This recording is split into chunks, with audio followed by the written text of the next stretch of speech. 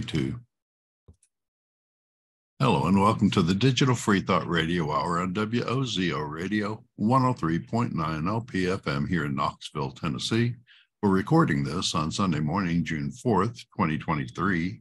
I'm Larry Rhodes, our DJ Doubter 5, and as usual, we have our co-host Wombat on the line with us. Hello, Wombat. It's the Wombat. Hey. Digital Free Thought Radio Hour is a talk radio show about atheism, free thought, rational thought, humanism, and the sciences. And conversely, we'll also talk about religion, religious faiths, gods, holy books, and superstition. And if you think you're the only non-believer in your town, well, you're just not. Here in Knoxville, in the middle of the Bible Belt, I once thought I was the only non-believer in town. But I started a group, and now we have over 1,000 of us just in the group. We're the Atheist Society of Knoxville, or ASK. And we'll tell you more about that after the mid-show break, so be sure to stick around. Wombat, what's our topic today? Atheism for profit, and while you're only in it for the money. Or profit. The practice of non-belief for the money, which is what the ultimate goal of all atheism, right? Is to make money. Yeah, where's my money? I'm not getting any. Let's see. Before we get into it, let's have a review session, figure out how we've been doing. I can tell you something for me. So a couple of weeks ago, I had my mom fly over from Virginia to stay with us for a bit, or stay with me for a bit. And we had a really good time. I got an opportunity to cook a lot of different kinds of foods for her. One of the things that I find as a highlight is to show that I can cook. And we made gyros, we made Mexican food, fully loaded nachos, we made pizza from scratch, like flour, active yeast, made the pie crust, all that stuff. Johnny bread and a bunch of other island treats too. That was really fun and showing like, hey, like the culture that was instilled in me since I was a kid, I still got it. I refined it. I made my own little spins on it and I can share it back for like good feedback. And that was fun. Gained a lot of weight. Mostly just water weight. It was like about 10 pounds. And I made an interesting promise to myself. I have this idea of like, when you make a promise to yourself, don't break it, because those are like the most important ones for your self-control, right? And so I do this thing called a level 8 promise, where I'll like say the promise, or I say promise like 8 times in a row. And I've never broken a level 8 promise, regardless of whatever it was. It's just a realistic goal that's time-based and it's achievable. And this goal was until I get back to maintenance weight, I'm not allowed to eat junk food, which is pretty simple. So like I had to lose about 10 pounds of water weight to get back to an idea where I can eat junk food, but I can still order fruits, meats, vegetables for sure. But I'm staying on the outside. Oh, you can order anything. You just can't eat it. Yeah. And I don't want to have that problem either. So like if a guy brings donuts to work, I can't eat that because that would break the spirit of the level 8 promise, but I can still feed myself. I can still shop. So I would maintain that for like about a good week and a half until this weekend, where I said, okay, let's get rid of the last 6 pounds of water, and got up, ran a 10K, got up, went to the gym, checked my weight again. I was like 1.5 pounds away. So put on a sweatsuit, knocked it out. And I felt so good afterwards. And go back to, I think I went to, what did I say I'd do first? I wanted to rehydrate. And then I went to the store and got like, what was it? Chips and KFC. And I eat the chips and the KFC. And it's like this in my head of what these things would taste like is so disappointing to what they actually taste like. Yeah. If that makes any sense. It's sort of like the entire time you're dreaming of going to, I don't know, like Six Flags and going on a roller coaster, but the roller coaster is like 55 miles an hour when the highway trip to Six Flags was like 70 miles an hour, 80 miles an hour. You're like, I don't understand why I work so hard for this, but I got it. And at least now I'm not bound by maintaining the willpower to not eat the junk food, but it's not as motivating when you're eating. You're like, this is what it was. All right. That's how I feel. It must be nice to want to lose some weight and say, well, I'll just do a 10K. And nice to have knees that work. Yeah, mine are giving me a lot of trouble these days. Yeah, running's not good for you. So I hate doing the run to get rid of weight, but it's like the most effective way for me to get it. Well, we went to the beach last weekend. Nice. Very nice. And no, it wasn't really. Oh, no. If you remember, there was a hurricane, or at least a tropical depression or whatever off the East Coast last weekend. We got there on Friday and it never really showed sun until Sunday. Monday was our last day because we were coming back on Tuesday. We Ooh, actually got some sun on Tuesday, and the kids were able to take advantage of it. But walking on the beach, even that is too much on my knee. mm, So we drove down to the pier, got up on the pier and listened to karaoke and had a drink or two. So that was enjoyable. good. Yeah. You know, I see people who get you know, we have people who are in Rational East Tennessee who had got knee surgeries before and replaced both of them. And I've seen even in the gym that I'm at, people will go with like shots that like increase more of like the fluid stuff. I want us to just I want us to get to the point where it's, oh, my knee's bad, cut off my leg, give me one of those cool prosthetic legs and just let me like slot it Or in. I want to That's get to the way point where cooler. we can cut off the leg and it grows back within a week. No, no, I don't want some weird malformed leg that I have to like maintain for a week. That's way too embarrassing. Okay, Just give me a day. okay, a day's fine, but I want one Yeah, cyborg leg. I want a yeah, cyborg body yeah. part. I think they're the Okay. coolest things possible. I Right. was going on a tangent. Yeah. Anyway, Well, now tell me how you make all this money on atheism, using atheism. sure. That's not a transition. I was working for a transition, Larry. We could have done better than that. Give me. Yeah, well, we I spent a lot can't of time on it. afford my cyborg leg until I get my money though, and Oh, I'm is waiting that for it? the Oh, yeah, I'm that's waiting good for the transition. that's it. It's what I'm here for. It's so the idea is a while back ago, I was talking to my friend about how I used to do talks on the nature of like free thinking Mm-hmm. at places. And he made a comment that was essentially, he's a Christian, but he made a comment that was like, yeah, I know there's a lot of money in atheism for those kinds of talks. Like, how much do they charge? How much did you charge? And I was like, I didn't charge anything. I just asked for my travel, not my hotel to be covered. Basically, that was it. Mm-hmm. I drove out there myself. And it did make me think And that you didn't pass plate or anything? I didn't pass the plate. No, I did not pass the plate. No, I didn't hawk a book. I didn't hawk a program or anything like that. All my stuff's on YouTube for free. Mm. But it did bring up an interesting idea that, at least from some people from the Christian point of view, that atheism could simply just be a market for selling something for profit, where Christianity is like the truth and you can and the gospel. Anyone who's an atheist is in it for the money, because that's a provocative position to have, to say, oh, this thing's not true, and let me tell you why. And if anyone Yeah. listens to me, it's like, well, now you got to buy my book, now you got to pay tickets to my lecture hall. And I don't blame them for thinking that, because the only exposure they have to atheism is the highest, you know, most marketed tier, because they're not paying attention to the more subtle versions, which is like your neighborhood atheists or like just people in your immediate area. They're seeing stuff on TV with guys in suits, Christopher Hitchens, Richard Dawkins, the guys who are like, I'm now hosting a debate in a cathedral hall filled with people, and there's professional lighting, and I'm just this a guy with an English accent saying, I don't understand why you believe in this. I don't understand why you believe it. Here's my pre-manufactured speech. And here are my book series. And here's my book world tour. And when people say atheism, they say my name. And I'm closely related to this new movement. And when I die, there'll be a new atheism for new potential for marketing. And what I'm basically saying is I don't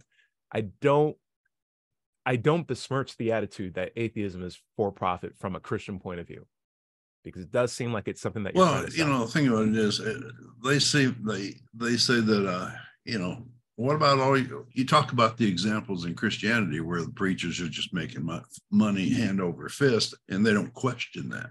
Well, why? He asked them about that. Says, well, they need the money to spread the word of the Yes, the gospel. community. You need a community. You have to pay television fees. You have to mailing fees and all this stuff. But do they actually use it for that? Or do they buy yachts and mansions and cars? When you look at their lifestyle, they're not using it to spread the gospel. They're using it to enrich themselves. But Christianity, they just give it a slide. But as soon as you talk about, like me, I've written a book and it's on Amazon, I make absolutely, well, let's say, I don't know, $20 a year off the sales of that book. It's not written. I would have done it for free. Matter of fact, all the articles in my book are online for free right now. Right. But I have been accused of using atheism to make money. And You have been. I have, sure. Ah, okay. As soon as I mention the fact that I've written a book, they'll jump on that. So, that's a good way to make some money, huh? Completely giving their preachers a pass, and the evangelicals and television evangelicals, total pass. But as soon as anybody else talks about atheism and doing anything in it, we're in it for the money. We're being obtuse or greedy or right. Capitalistic, rather than trying to spread information to counter their disinformation. And I remember I did start my I used to do videos on talking to people with why they believe and why they believe it. And they were really, really cool. I enjoyed it a lot. The only issue was I needed to buy equipment in order to support that. And I, out of my own money, got a table, got multiple cameras, got my mic setups. And I had them because I always thought it would be good to have audio recording equipment just in general. And I could just put it like in a drawer or a place in my closet. So I thought of it as just like a fun investment and a way to apply a new hobby that I could develop. But I also needed to get the software license as well. I was in the hole for about maybe $700 when it was all said and done. And so I set up a Patreon to help me at least not get back the money from the equipment that I bought, but at least sometimes you have to buy tickets just to park at certain places, like on the university campus, to get a pass just to have that would cost money. And I was thinking, like, I'm fine with having equipment that I could own and use for other purposes. So like I can use that for recording disc golf videos for friends, all that stuff. But these specific things that I need just to do these talks, it would be good to have support on that. It would be good to have support on just, these ticket purchases. It's not like I'm making, even when I got the Patreon to support the purchase of like the travel and the parking passes, I was still in the hole. Like it wasn't that big of a deal in terms of like the total cost of what it took, with excluding all the labor that it took to like learn how to video edit and all that stuff. Right. But I would have done it again for free. I would have done it anyway. Well, it's more than just for free. I mean, we do this expending our own money, so we do it in the hole. I bought banners and buttons and cards and things. Same. To support my sharing of information about atheism, as opposed to what I consider misinformation or mistruths from the religious right, in order to make the world a better place, a more logical place, a more rational place. And for me, just to show like these dialogue systems aren't things that just exist in books that you have to pay for. You could see it demonstrated and see a different take on it compared to how it's being done in different ways on the internet. And if everybody shows how they're doing it, someone could see that and realize, oh, I can take a little bit from this guy, and come up with my own approach for how to talk to people who are stuck in their dogma. Like I said, it's something that I would have done for free. Yes, I did have a Patreon. Yes, I did have asked for hotel fees to be covered, but atheism was never a venture for money for me. And I know for a fact that like at any time I could say, hey, Mr. Pastor, I'm a famous YouTube atheist or whatever. How about I convert and you can pay me money and we can show, oh, this guy is a scientist. This guy said there was no God. Now he says there is. And here's a little bit of money on the side. Like it would be way more profitable for me to if I was in it solely for the profit, to go back to Christianity and claim that I was wrong the entire time than to maintain the current course that I'm on. And so you could do a circuit on that. Oh yeah, absolutely. Part of the plate and a fee. And the thing is, I know all the rambles. I can preach like anybody else. Like if it really came down to it, I could be a really good preacher right now, just due to the fact that I understand how the sermon works. I understand how it's like broken up, how it's phrased, and how to do it perfectly. You have a great rabble in your voice. You could probably do a good preacher impression if you had to as well. Oh yeah, I could even get Southern if I want to. Oh no, don't go back. But I'm saying like it's not so much for the profit. It is for the purpose. And if you were to ask me, I have two purposes that are facing me right now. I have one where it's okay, looking, I'm professionally not believing in God seems absurd. I agree. Like professionally writing a book about why you don't believe in a God seems weird, right? Like, what is this book about? Oh, it's about how I don't believe in something. It's like, why would you even write a book about that? The alternative is writing a book convincing people that something that doesn't have a good basis for its existence does exist, with all the confidence needed to make them believe it too. And in my head, that is purporting a poor methodology for understanding what is true and what is not true, which could be deliberately harmful for people who don't have a basis for understanding facts from not facts. And if you have this book that's out and you're making money off of it, you are profiting off misinformation. Not only misinformation, but poor critical thinking skills, and indoctrinating people by confirming their personal biases based on their environment and upbringing towards you getting money from them, and hopefully never being harmed by whatever impact they may have in society, as long as they continue to echo chamber your thoughts. Well, that also brings us to another topic, if you want to get into it. Sure. Why do we do it? If we don't do it for the money, why do we do it? Why do you do it, Larry? Mm-hmm. Well, I do it to combat the harm of religion. And you point. Say, what harm? Religion doesn't do any harm. What? Yeah, there's nothing wrong with religion. I mean, it's all over the world. Sure. Well, religions have, not only do they have disinformation as their base, they have credibility as a lauded capability or a lauded attribute. You're being told that you should believe things just so that you believe them. In other words, on faith alone. And yes, with faith, you can believe literally anything. That's how all the different religions on earth maintain or continue. They just, the preachers tell their people just to believe, don't worry about evidence. Well, that's credibility, and that's not good. Most religions. Go ahead. I wonder for a Christian if it would be a good question to ask, or any religious person, what's something that I couldn't believe with faith? Like if I say, listen, tell me why you believe this, and they give me the process, I'm like, if I took that, what could I not believe with that process? And I want to see how that, particularly on faith, is there anything that I couldn't hold on faith alone? Right. Like, well, faith isn't enough. I could imagine that being the follow-up answer, but like then it'd be its own tool. Anyway, Larry, sorry for interrupting you. Well, that's okay. Well, there's a whole list of things that is harm caused by religion. Most religions are chauvinistic. They're male-centered. Which is surprising because a lot of women support these ideals as well. Well, against their better interests. Well, that's because of the built-in autocracy. Male autocracy and religions are a thing. Pretty much every religion on earth, you can't question. You have to obey. Period. And that's another harm that a religion brings to the world. And that's another thing that we fight by doing what we do. Unquestionable obedience is the problem. It leads to so many things, including wars, pogroms, exterminations, what do you call inquisitions, unquestioning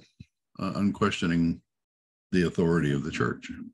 Right. So I will say this, it harms women immediately, and it also harms men as well.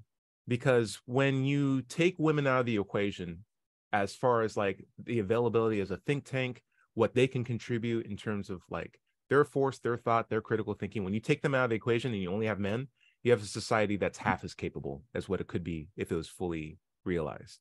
Well, that's a society that's ruled by testosterone, which leads to its own problems too. There's nothing to balance that out. So when you say, hey, women can't be engineers, women can't be doctors, women can't be this, that, scientists, etc., philosophers, etc., and you only laud a very select group of men that generally all look the same, right? You run into a scenario where you may be competing against other countries or cultures that have a more balanced repertoire of thinkers that are fully capable, and you only have that one select group that you've always put on that pedestal. Whether they're thinkers or not, they use a book to justify what they want to do.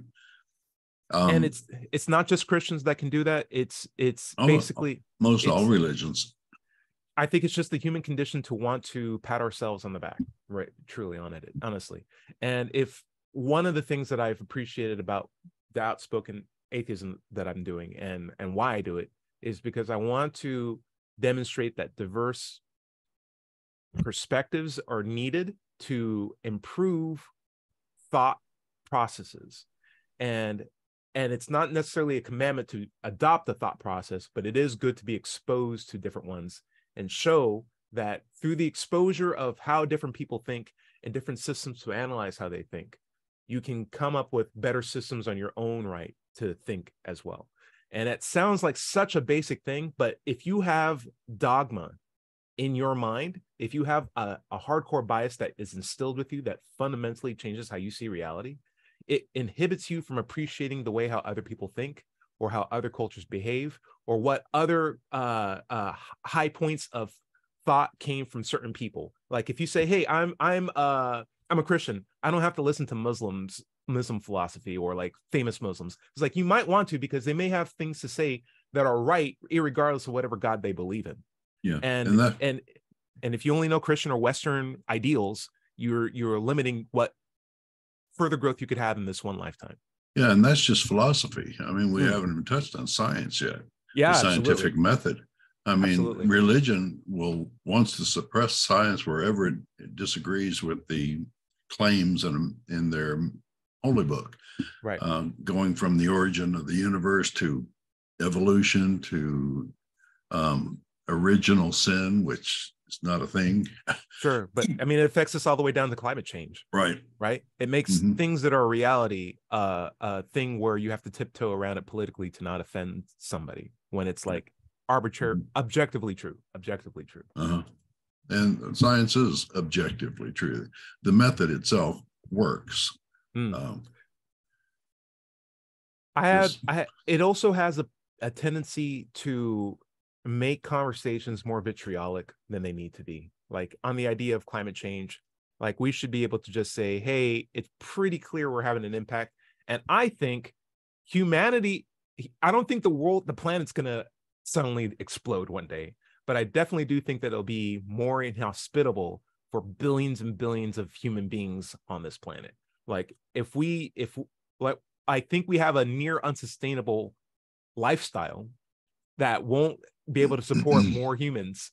And if we don't come up with a better way to change how we exist, when everybody's operating like how we do in America, humanity is going to be in danger, not the planet. The planet's going to be like, oh, that was a weird fever for a little bit and be fine.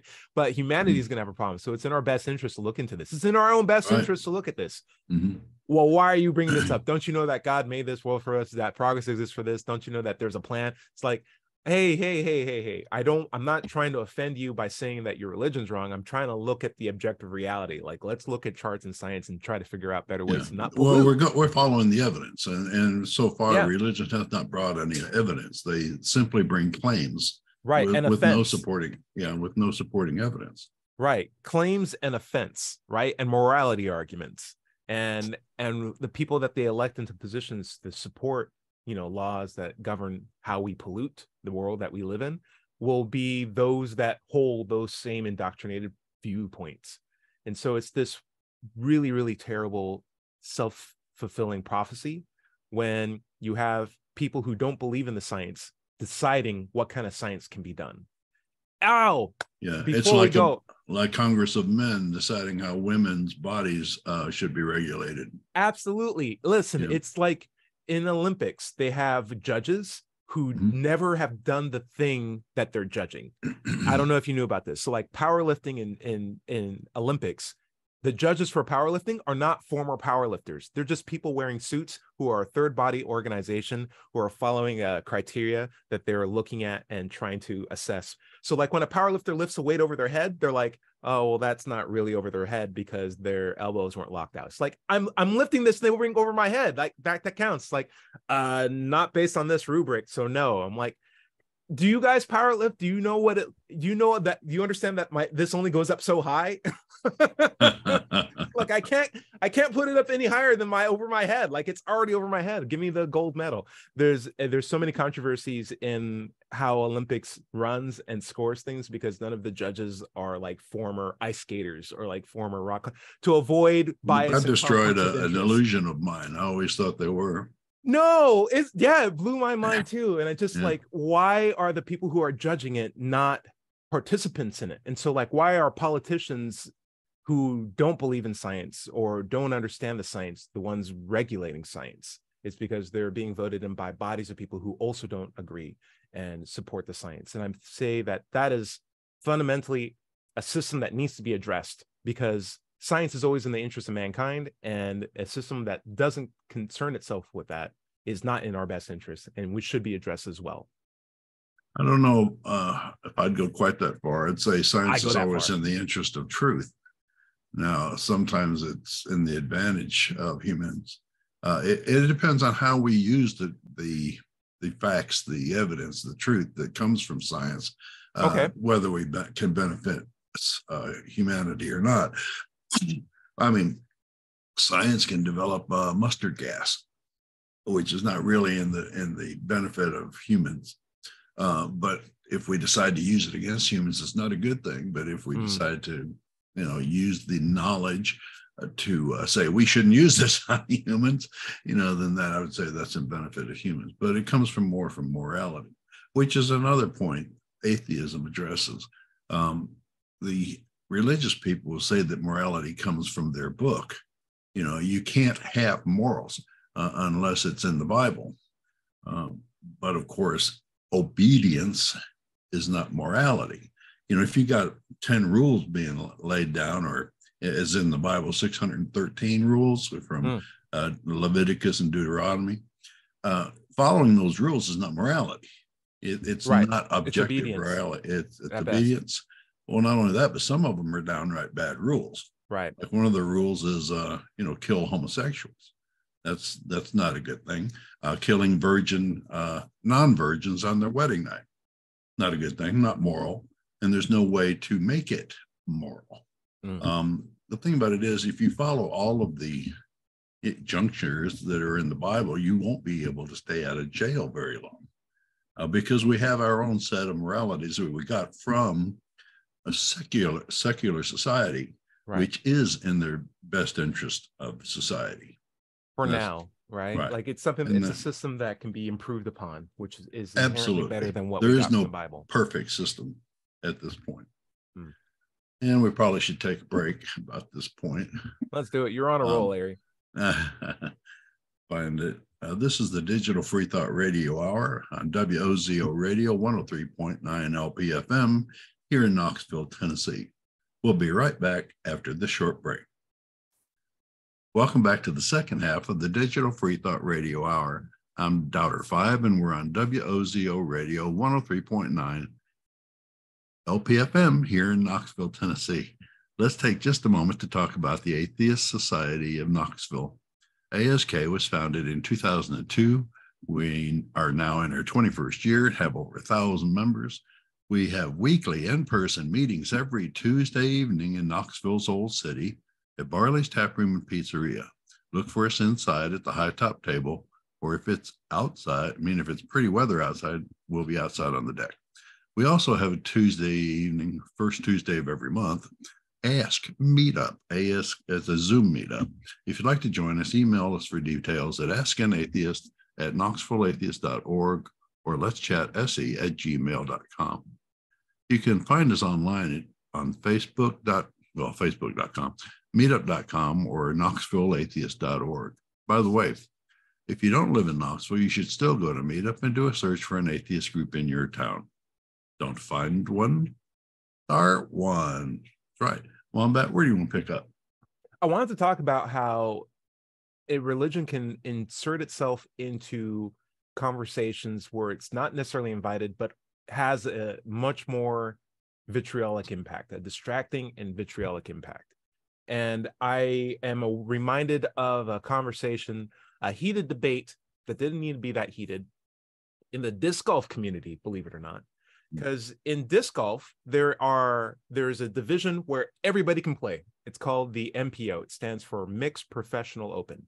So if you're young, if you're old, if you're a man, if you're a woman, if you're anywhere in between, you can compete in this category and just see who the best is in this mixed category.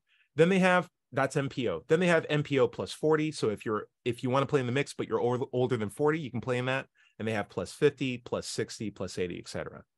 So based on age brackets, because some people who are younger can throw really hard, like there's a point where your physical capability is just better. Sure. Makes sense. But if you are 20, you can't compete in the MPO 40. Does that make sense? Because you're blocked off on age. Right. They also have a separate division that is just for females. So you have the mixed, and then you have the female division. The reason why they have the female division is because just in general, women can't throw that hard compared to guys. The best drivers typically are 200 feet past some of the best women. And so what they'll have is a female FPO course that is on a sometimes it'll be on a slightly different course where they have like the professional tees and the FPO tees, which are a little bit closer to the basket, so they can have an easier time throwing to the basket. And that way the numbers don't look that bad when the best female players and the best male players play on the same course. And it gets more people encouraged. Then that's the nice thing, because it gives people a place to see females play, and that might help encourage more females to be able to play as well and see, oh, okay, this is kind of cool, and their scores are balanced out so that they're roughly around the same, and females can have a place in the sport as well. And if they want to, they can play in the mixed as well. So it's not like all females just play in the FPO. They can also play mixed as well, and a lot do. Well, how did the religion come in? This is where the religion comes in. It's a good point. So the idea is there was some controversy because the Disc Golf Association has said there have recently been a small influx of transsex or trans players, male-born transition to female, in the FPO division, and they started to win tournaments. And the females who were there, the female-born ones, couldn't necessarily complain against it because they didn't want to have to deal with the social media onslaught of dealing with, oh, you're transphobic. It was more of like, what is the spirit of this division? What is it trying to protect? And does the idea of having trans players in this division who are winning take away from what the idea of what this division was to begin with? Because they can drive really, really, really far. They won like the distance throwing champion. It's like, but is that, we're not saying you're not women. We're just saying, is that what the female FPO is for? And instead of having, like, in my head, a rational conversation about what the spirit of the division was for, and the idea that there is a mixed division for everybody, and that maybe if you're trans, and you're not female born, it could be a better place for you to be in MPO, where you can compete against high tiers, and maybe we make a different category in the MPO or something like that. It became a very vitriolic, religious-based conversation, one where even if you're on the side of, I don't think trans are the best fit for FPO, you were on the same side as people who are like, they are akin to Satan. They are sinners, and they don't understand demonic. That God had a plan, and God didn't make Adam and Eve and Steve, like, or whatever. It's just like these weird archetypical arguments from very ignorant religious people. Yeah. And it was very hard to separate yourself from the idea of, like, listen, there's a logical basis for what we're trying to say, but it's really unfortunate to be on the same side as these people as well, because they're only making this conversation way worse and targeting people who just want to play disc golf. Like, at the end of the day, like, this is a fun sport for everybody. We're just trying to figure out a proper way to categorize the skill sets based on biology. And can we, like, come up with a simple way of doing this objectively, rather than making it personal or even dogmatically damning people's souls at the same time too. Yeah, no, I'm in agreement. There is a case to be made that cisgendered females should compete among themselves, and cisgendered males in their simply because of the dynamics of the physiology. Yeah. Like let's say that you're competing against a woman. You're a bigger person, you got longer arms, you can Right. generate more centripetal force, and it's all physics. Yeah. You can, when you let go of it, it will travel farther than a person with shorter arms and smaller muscles. You know, there's a valid argument to be made. Calling somebody demonic is not helpful.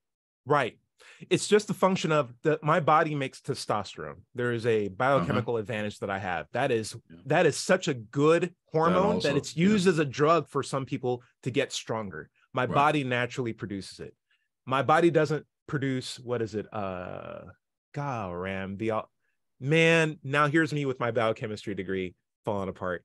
The female version of testosterone, estrogen. There we go. My body doesn't make as much estrogen. It makes substantially very, very low amount. And not only that, but estrogen counteracts the effects of testosterone. So if I have a body that's mostly making estrogen and very little testosterone, from a game that's based on physicality, game based on how far can you put power, or how much power can you put into this disc when you release it, and how fast can you throw it, and how much force you can put into it, a body that's running on estrogen is at an immediate biochemical disadvantage than testosterone. It's like someone took steroids before they threw.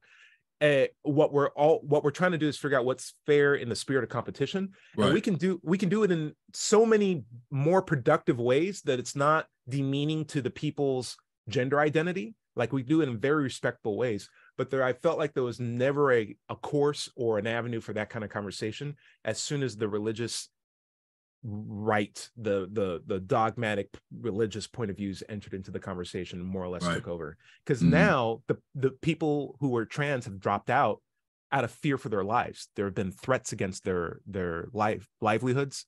People saying, just really unfortunate, just like very, very genuinely motivated people saying absolutely ignorant, vitriolic things against them personally, saying like, listen, we're going to flood your Instagrams, we're going to track you down, if you show up on course, we're going to burn you down. It's just like, why I was hoping, to find that a community of people that just love playing outside can get along with each other, because there's not even that much money in disc golf to be fighting over it in the first place, that to just see this wave of ignorance just really, really hurts the conversation, when the objective scientific truth about it is good enough to just say like, hey, this is what it is. Let's just break it up like this, and everybody go on. And then FPOs can have their things, trans can have their things, and then we still have the mixed division, which is for everybody. Like, let's just have it like that. That would work just fine. I don't know. Yep. Yeah, I agree. So religion is divisive. Who knew? Larry, the idea, though, that you can make money off of atheism, which we find to be a little, it's true. Some people do make a profit off of it. But I did find that in comparison, making money off of atheism is nowhere near as bizarre as making money off of Christianity. And we definitely know that's the more lucrative of the two. And the idea that you can make money convincing people of something that doesn't, let's be straightforward, doesn't have any basis for existing is terrifying for me. It's terrifying in the sense that you'll always have these two competing things. I've always said this. You said science isn't in the interest of people, it's in the interest of truth. I agree. Truth, though, is like Brussels sprouts. It's like just straight up raw Brussels sprouts. Lies are like Twizzlers and Skittles. They're delicious. They look great. They don't satiate you. They keep asking you for more and more and more. When you eat a Skittle, you're never like, oh, I'm so full. You're like, give me more Skittles. Let me put a handful of those in my mouth, right? Whereas they have no nutrients, really. Yeah, if you only had them to eat, you'd probably die. It's the same thing with lies. It's the same thing when I was on my weird promise diet sort of thing, where I was just trying to get rid of the water weight. Like, I worked so hard for these junk foods that when I finally had a chance to taste them, I'm like, oh, this is junk. What am I wasting my time with? The same thing with lies, though. If a pastor can sell lies, they can reproduce those far more easily than the truth. In order to get truth, like how we're trying to support, people have to actually go out and do a job and come up with observations that are fact checked with other people. And are issuing out reports that then have to be translated for more laymen to be able to appreciate. And then it has to have a demonstrable impact on society where everybody can like agree, oh, this is a good thing and it doesn't have anything to do with God. Okay. And that takes a lot of work. Whereas a pastor could just be like, but God loves you. I can put that up on a billboard and I can get people to show up at Sunday. What's really funny is we have a couple of political parties in America right now, that our main political parties. One of them is using disinformation and lies to a much greater extent than the other one. They're passing QAnon and all kinds of other what do you call them, conspiracy theories as truth. Right. The evangelicals, the religious, have a choice. They can back one party or the other. Guess which one they choose to back? The one who's passing all these lies. Yeah. And they're doing it in force, and they're doing it seriously with serious consequences. I mean, they're the ones that are wholly behind the party that's telling all these lies and disinformation. But they also have the least to lose by going for that. You see, I don't understand what you mean. Can you elaborate? Good point. I find like if you were to look at the demographics of evangelicals, they don't produce. Evangelical Christianity is not a production facility somewhere where they're relying on or silicon chips to come in on time, or bargain agreements that come through overseas tariffs. This product they sell is misinformation.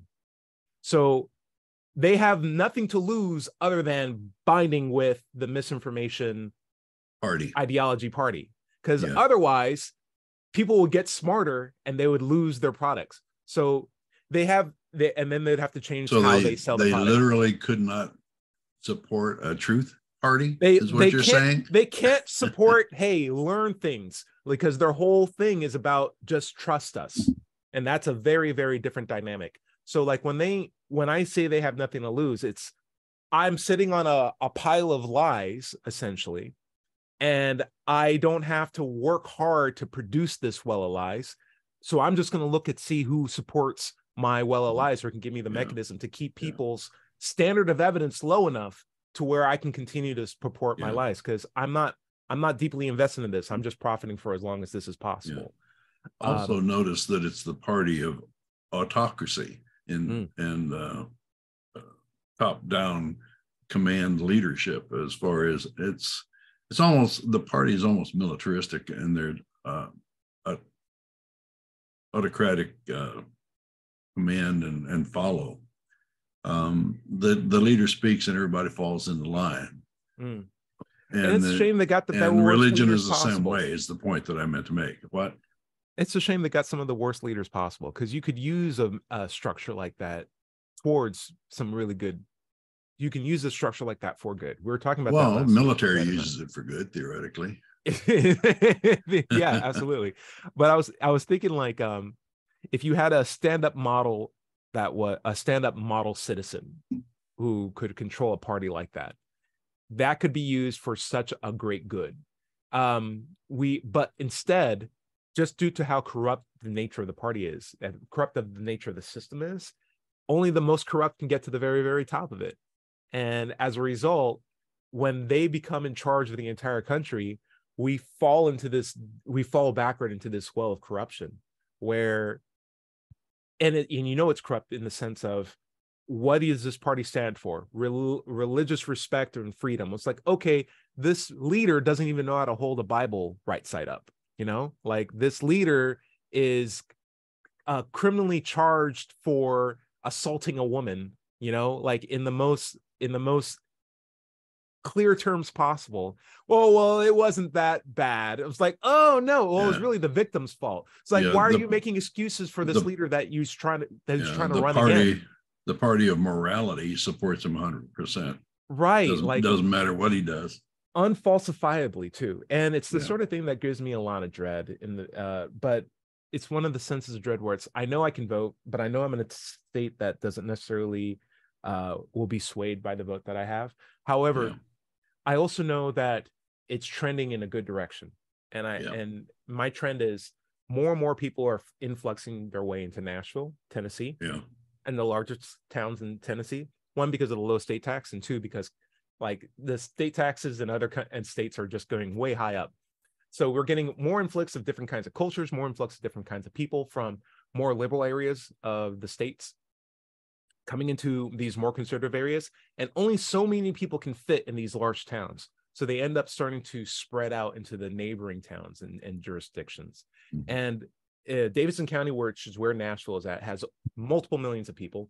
Whereas the town that I'm in is, I'd be surprised if we had over 70,000. However, most of the people that are living here are like scientists, engineers.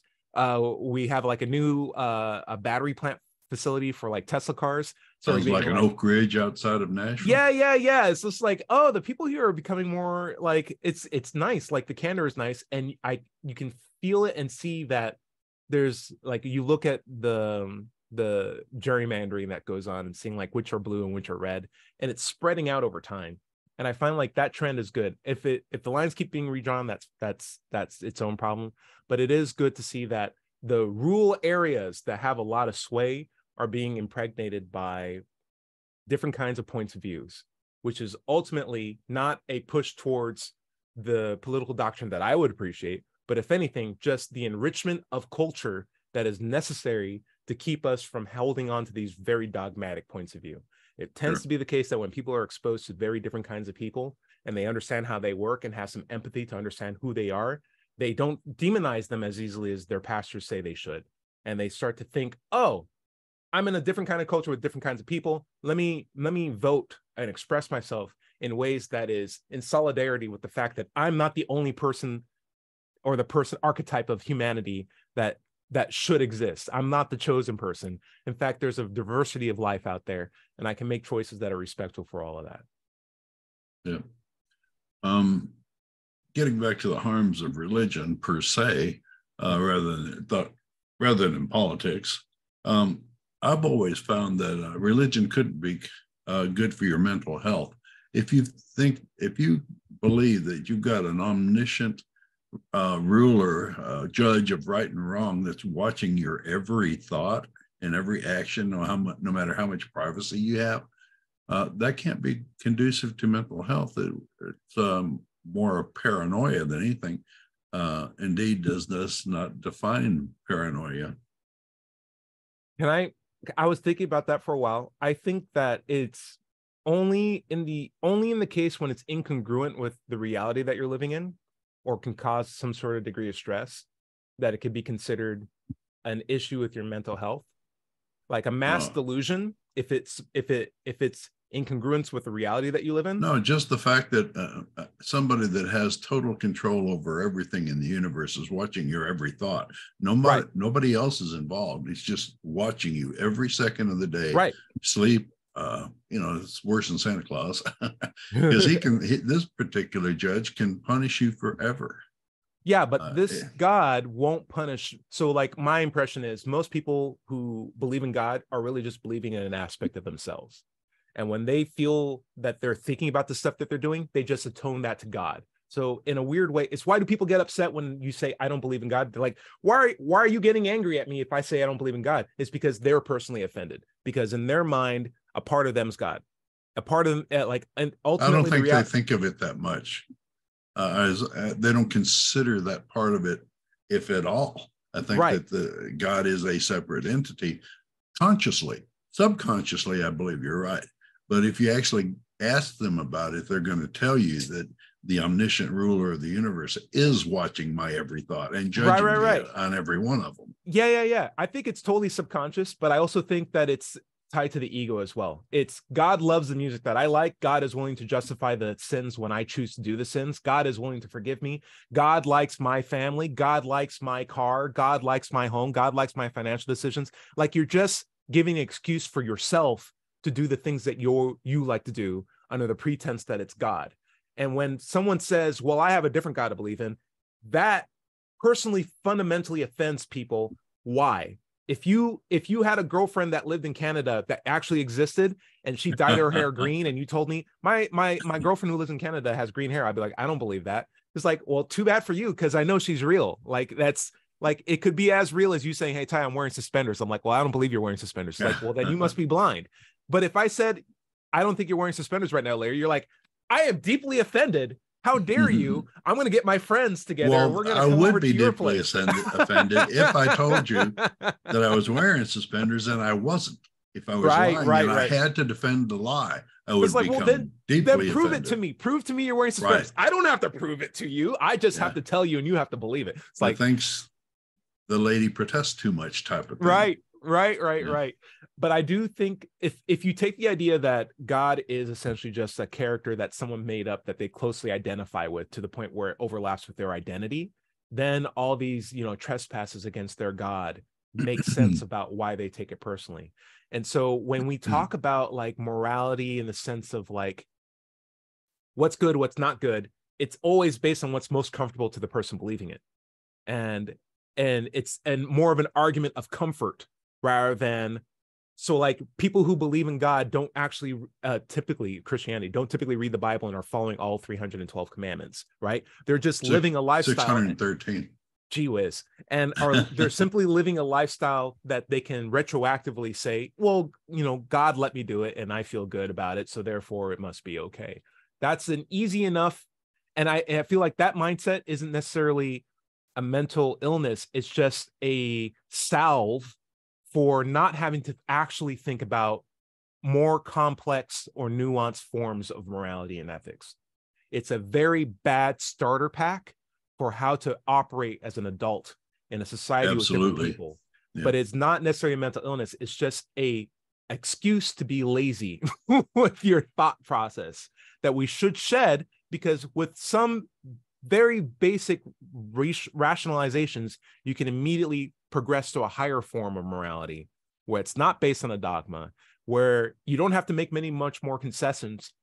I'm not going around killing people. I'm not going around robbing banks. I understand the consequences of my actions. That's all it requires for me to be a more moral person than someone who's just following their holy book. And it doesn't take a lifetime of study and stuff like that. Morality to me comes from considering the impact of your actions on a fellow man.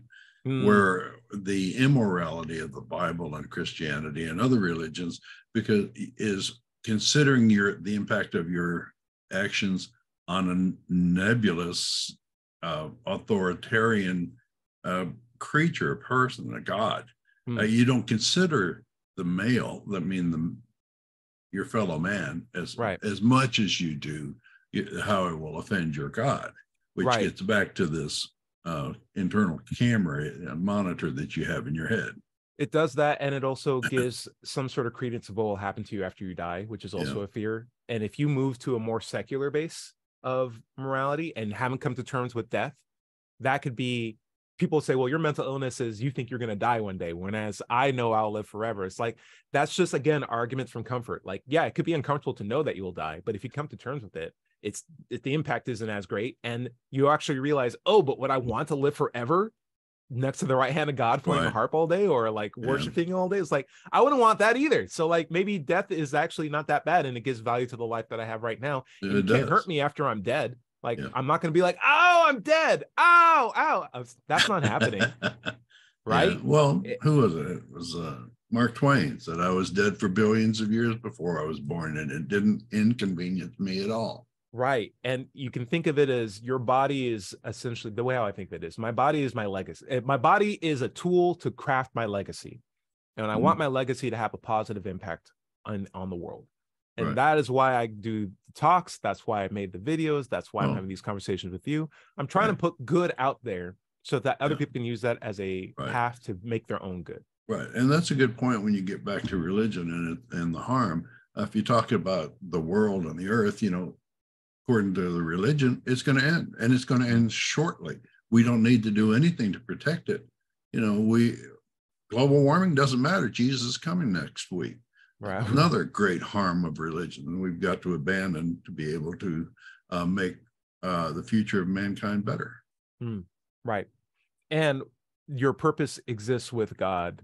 It's like, it takes the most harmful thing anybody can do is to remove your ability to make your own purpose and chart your own course for what meaning is in your life. Right. Right. What a terrible thing to take away. but you don't have it taken away from you. That's the grand truth. It's never been taken away from you. You You still can have it. make your own purpose. You just have to be able to wake up to it. That's it. And Larry, another we're at the thing bottom. is, well, one final point. Sure. Religions always say that what has atheism got to give the world? You know, at least religion gives hope. And I say, there's nothing stopping you from hoping about an afterlife. All these religions do is tell you that there are different afterlives. Every religion has a different afterlife. Nobody knows. Personally, I would hope for an afterlife with no hell in it. That would be my hope. Right. Anyway, go ahead and do you have any sites that you want us to visit to see your content? Yeah, let's see. I will check out Joe Maz Pro, which is a disc golf channel on YouTube. The reason why I recommend them is that they not only cover disc golf events, but they also have very thoughtful conversations regarding states of players and laws associated with disc golf as a burgeoning, sport to like an entertainment industry sort of a thing. And it's very good to listen to well-meaning people have a rational conversation about things that don't necessarily have a huge impact on people's lives, like politics, all that stuff, but can have like a meaningful, rational conversation based on like care, empathy, and science at the same time too, without necessarily being overloaded by dogma. I think their coverage on that the trans incorporation into FPO and the recent barring of that has been very well done, along with their other coverage as well. So I would recommend that.